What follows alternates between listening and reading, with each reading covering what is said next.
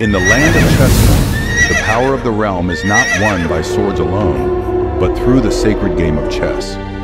Each piece on the board is a living representative of the kingdom's might and will.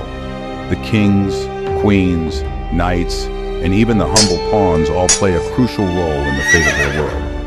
In the heart of Chessmore, King Alaric and Queen Alara prepare for the upcoming grand tournament, where kingdoms converge in a battle of wits and strategy on the grand chessboard. The air is thick with tension as political alliances and rivalries resurface.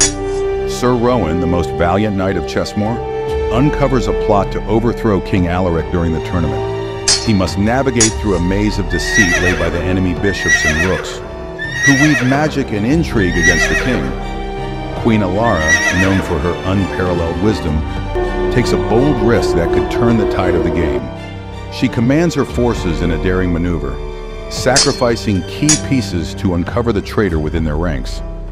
As the final day of the tournament dawns, all pieces converge on the battlefield.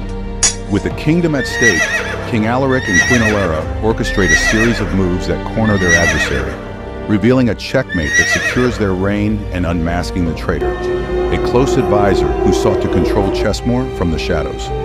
With peace restored, the kingdom of Chessmore celebrates their victory.